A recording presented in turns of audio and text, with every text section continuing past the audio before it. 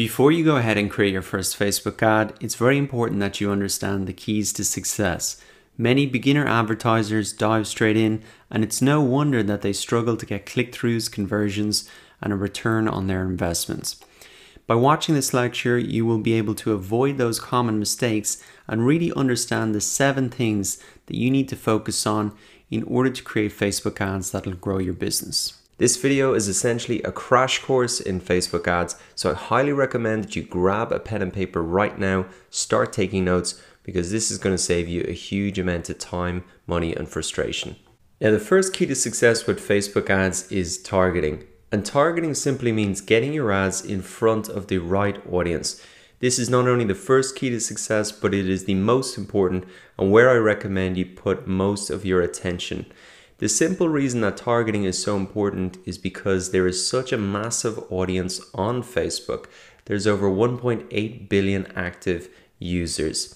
And for example, if you wanted to get just 180,000 customers from that audience, over 1.8 billion people, we're talking about a tiny percentage, 0.01%.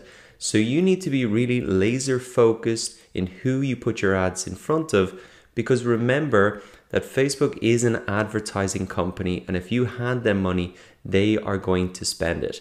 So the onus is really on you to get your ads in front of the right people if you want to get the best results. Now, the great news is that there is a ton of great ways to target your ads on Facebook, and I want to give you an overview of them right now. So the first way to target your ads on Facebook is with core targeting. And this allows you to put your ads in front of people who are maybe near you in a radius by demographics, so male, female, what age they are, interests, what Facebook pages they like, or their behaviors online, and if they're connected to your Facebook page or not. Now, when this came out initially, this was revolutionary and gave Facebook a huge advantage in the online advertising space, because they had all this information from us when we created our profiles. That's why this information was so accurate and such an amazing thing when it first came out for advertisers. However, the game has changed now, and there is a new type of targeting that is even more powerful. It's called custom audiences. And if you aren't using these, you're advertising like it's 5 years ago. Because custom audiences really allow you to target people on Facebook who you already have a relationship with. And as you can imagine, that's much easier to get a sale out of. Instead of just hitting up somebody who's cold, who hasn't heard about your business, or maybe targeting someone who's already been to your website, you have a much better chance of getting a sale. Now, in terms of the different types of custom audiences, they are many different ones. But the general thing that links them together, or general theme, is retargeting or remarketing. So retargeting to people who've already engaged with, say, your website and creating a custom audience of those people. Now, you need to have the Facebook pixel in order to do that, but I'm going to show you exactly how to do that step by step. You can create a custom audience and retarget people who are on your email list, who have engaged with your Facebook page, who have engaged with your app. You need to have the SDK installed to enable that. That's essentially the equivalent of the Facebook pixel. And you can also create custom audiences in many different ways. Even people who have watched a video that you put on Facebook, you could retarget those people with, say, a lead ad and get leads out of them. So extremely powerful, extremely flexible, and I'll actually be showing you how to set up all of these custom audiences later on in the course. So let's look at some use cases to try and bring this to life. So taking the example of an e-commerce site, let's imagine that we wanted to remarket to people who had visited our online shop. We can do that and make it even very personalized by using this type of remarketing called dynamic product remarketing. So in the ad here that we can see on the right hand side are the exact products that I looked at the Adidas store. I can see them now in my Facebook newsfeed, and I can go ahead and shop straight away. So that's just one example. You can do it in a ton of different ways, but you can see the power of remarketing using these custom audiences over just targeting people by interest who may be interested in your product but haven't even taken the step to visit your website. Now, the third and final way to target on Facebook is through lookalike audiences. And these are really a marketer's best friend because they allow you to scale your marketing efforts extremely efficiently. So a lookalike audience helps you to reach people who are like your current customers, website visitors, or Facebook fans. What they actually do is you use a source audience, so one of the custom audiences that you've created, and then use that to find similar people on Facebook. So for example, I had a source audience of 10,000 people, and I was able to scale that into a targeted audience of 2 million people who were similar to that audience of 10,000 people who had visited my website. So extremely valuable way that you can still scale your marketing efforts, but do it in a targeted way. So how would you start from scratch? You might say, okay, that's great, but I don't have any people coming to my website or using my app yet. So the process would be, you might run an ad starting using core targeting, interests, that type of stuff. Then you get those people to maybe come to your website or have a look at your app. You can create a custom audience of those people. And then on the back of that, you could create a lookalike audience. So it is a process that you can build up and take advantage of all of these type of audience, even if you're starting from scratch right now. So that wraps up the first key to success, which is targeting. Now we're looking at the second key to success, which is funnels. So what is a marketing funnel and how does it really apply to Facebook ads? Well, here is actually a screenshot from inside the Ads Create tool where you create Facebook ads, and you can see there's 3 columns here: awareness, consideration, and conversion. And this is essentially the funnel, although it's on its side. So people firstly become aware of your product, then they actually consider taking an action like watching a video, going to your website, and then finally they'll convert, make a sale, or sign up or visit your store in person. So that's the type of marketing funnel, and this is an important mind frame to think in, because Facebook ads and the Facebook platform is actually different than Google and Google AdWords. You don't hear a lot of talk about funnels in Google, and that's because on the right hand side here, you can see when people go to Google, they type in something like Nike shoes. I can see the ads pop up right there. But that's because I've already decided to buy Nike shoes, or I'm interested in them because I'm typing them into Google. So my intention is much clearer, and I'm probably much further down that funnel that we've talked about. Now over on the left hand side here, I don't go to Facebook and I don't browse my newsfeed because I have a specific thing in mind. I'm really there to connect with friends. And that's why you may need to make people more aware about your product first in Facebook, and then start to move them down the funnel towards the sale. So here's an example of a couple of funnels that you could set up and think about. Say for example, you wanted to get sales for an ebook, an online course, or anything. Firstly, what you could do is starting off and get some traffic to a landing page where you give away a free ebook or something like that. People pop in their email, you get their email address, and then you start an email sales funnel to get sales. That's one example. Another thing that you could do if you're an online coach or a local business, a lawyer, something like that, is you could create a lead ad. Once again, give away a PDF or an option for a free 15-minute consultation. People pop in their email address, you do the consultation over the phone, and you make the sale at the end of that.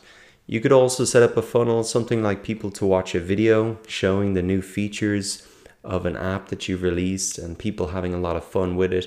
And then you could remarket to those people who've watched the videos to install the app. So those are a couple of examples, but the key thing is to think about the funnel and where people are in that funnel. Are they even aware of your product?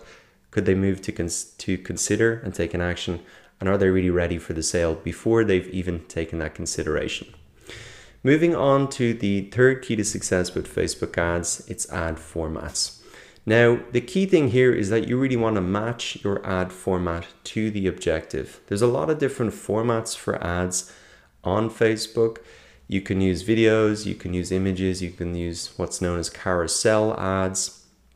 And here are some basic rules that you can follow. If you want to get traffic to your website, you should use an image a link click ad, or a carousel ad. If you want to get video views, obviously use a video. If you want to collect leads, use a lead ad and lead ad forms. If you want to get conversions and sales, well, having a link straight there is going to be better than showing people a video, because people are going to click and go directly there instead of staying on Facebook and watching the video. Now, if you want to run conversion ads, remember you have to have that Facebook pixel set up. And if this isn't making sense to you at all, don't worry, I will go into a lot of detail more later on. Finally, if you want people to engage with a Facebook post, you might be promoting a competition or something like that, usually just a simple image is going to be the best. Now, moving on to the fourth key to success with Facebook ads, it's budgets. And this is the key question that comes up. How much does it cost to advertise on Facebook?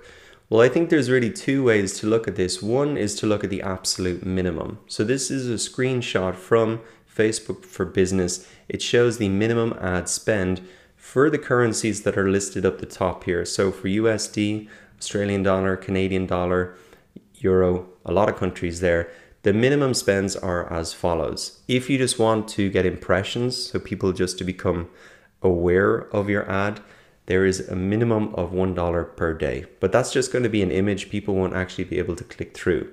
If you want people to click to get a like on your Facebook page, to watch a video, to engage with a post, then the minimum budget is going to be $5 per day. If you want to get something like more of a low frequency event like an app install, then the budget is at least $40 per day. So those are some of the minimums. Let's have a look at it from another perspective, and probably the better way that you should be looking at, and matching your budget to your goals. So here are a couple of guidelines for maybe what are the type of expenses that you could be getting. Now, big disclaimer, these are just a guideline. I can't guarantee you're going to get these, but I would encourage you to try and work towards these numbers. So if you want to get Facebook fans, you want to budget maybe 50 cents per fan. Email subscribers, $1 per subscriber. Website traffic, maybe about 35 cents per website visit. Product sales, you want to budget maybe $30 per conversion. An app installs for a free app, budget about $2 per install. So results will vary, but there is some very rough guidelines to work towards. Fifth key to success with Facebook ads is the ad creative, and this is what people actually see in their Facebook newsfeed. So here are the 4 parts to a great ad creative. First, it needs to be visual. Remember that there is going to be a lot of competition for eyeballs in the newsfeed, so it needs to catch attention. Bright colors, faces will really stand out. So we can see here that this example, it's visual. It pops really off the background, this nice bright color. It's relevant because the image is really related to what the ad is about, which is freelancing. Here's 2 people working at home. They look like they're having fun freelancing. The ad should include an enticing offer, something that's going to catch my attention. So interested in becoming a full-time freelancer, we can see freelancing A to Z, how to start working from home, learn from 5-year full-time experience. So that's a pretty enticing offer. I can learn all that stuff. And again, all of those copy there is a strong call to action. It's encouraging me to really learn more about it. Let's have a look at one other example. This is an ad for LinkedIn. Once again, it's bright. We got a picture of a girl here and a good face catching attention. It's relevant. You can see $50 ad credits. That's a good offer. And learn more, strong call to action to really click through and get that offer. Now, the 6th key to success with Facebook ads is split testing. And this is all about really, if you want to maximize your budgets, you need to find out what is most effective in your ads in terms of copy, imagery, targeting, etc. So you want to, when you put out a campaign, not only have just one ad, one image, and one audience that you're putting it out to, you want to really test different variables. So here is just one example. There's many different ways that you can do this, but you could have 2 images. You want to test which one gets more clicks. You can see there's a product here in the image or a person in the image using the product. And then you really test to see which one performs better. Now, the great news is these are pretty easy to set up in Facebook. And here are just some of the split tests that you can run. So in terms of the ad creative, you can test the headline, a different image, the landing page that you send people to, the placement in terms of does Instagram work better than the Facebook newsfeed or Facebook mobile? In terms of targeting, you can try different countries, different genders, different interests, different custom audiences. So the website custom audience, your email custom audience, etc. And there are other things like ad type, image versus video, bid type, etc. So that's just an overview of it, but the key thing to understand is testing is a big part of Facebook ads, and it's a real key to success to find out what really works for you. Now finally, the 7th key to success with Facebook ads is tracking and reporting. And the first thing to do that's really important before you dive into reports is to define success for yourself. What are your business goals? Can you really get sales through emails? If that's the goal, then start to set some KPIs for those ads. What can I afford per email subscriber that really makes sense? And then you assess the results. In terms of the metrics, there's a lot of different metrics in these reports like CPM, CTR, CPC. What's really important out of all of these things, and not to lose focus, is how much is the cost per desired action. So the cost to get a Facebook like, if that's what you want, to get an email subscriber. That's really the key thing to get focused on. So these reports are actually not that hard to look at.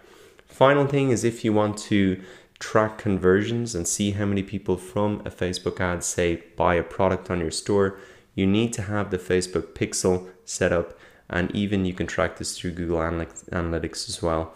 And I'll show you how to do that. In terms of tracking and reporting, this is the key message: is you need to test, learn, and iterate. And it kind of links back into our split testing. You want to really use that reporting as a feedback loop to improve the next campaigns. I would encourage you to set aside some budget to experiment. Don't expect to get massive results from the first campaign. It's going to be a little bit of a process until you find your rhythm. So to recap, here are the 7 keys to success with Facebook ads: targeting, funnels, ad formats, budgets, ad creative, split testing, and tracking and reporting. Of course, this is just an overview of the keys to success. We'll actually be putting this all into practice as we go through the course.